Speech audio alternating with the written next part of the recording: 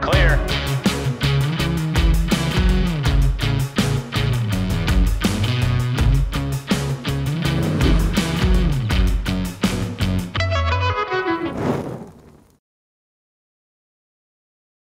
Snygg är du alltså.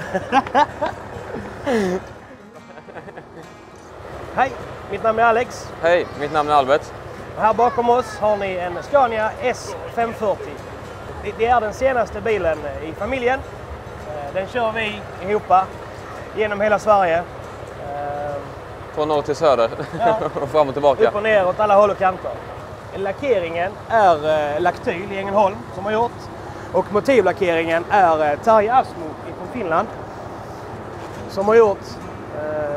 Jättefint. Och sen är det titlar då på bägge dörrarna och på tanken och stolskyddet. Och det är låttitlar från en countryartist i USA som själv kör lastbil. Och det är en hyllning så att säga.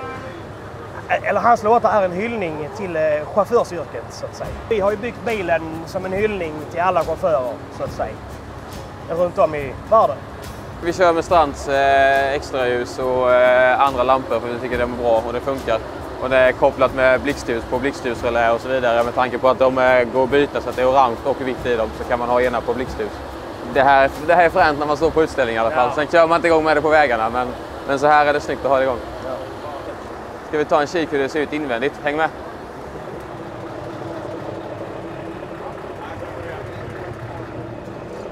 Uteslutande väldigt mycket brunt. Inredningen är gjord i Holland på ett företag som heter Special Interior.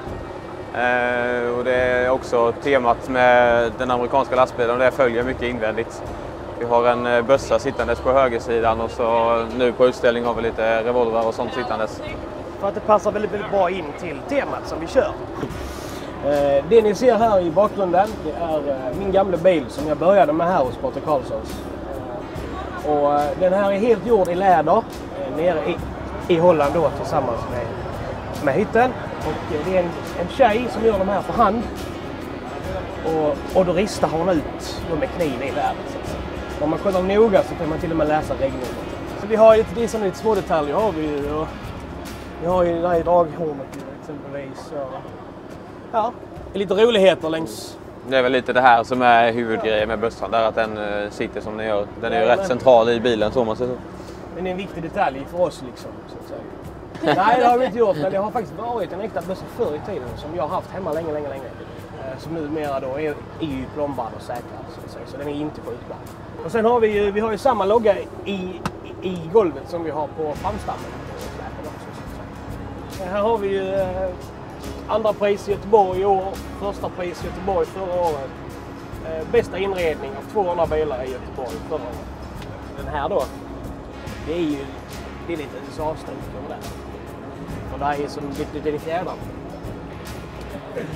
Tack för att ni tittade förbi. Vi ses på vägarna.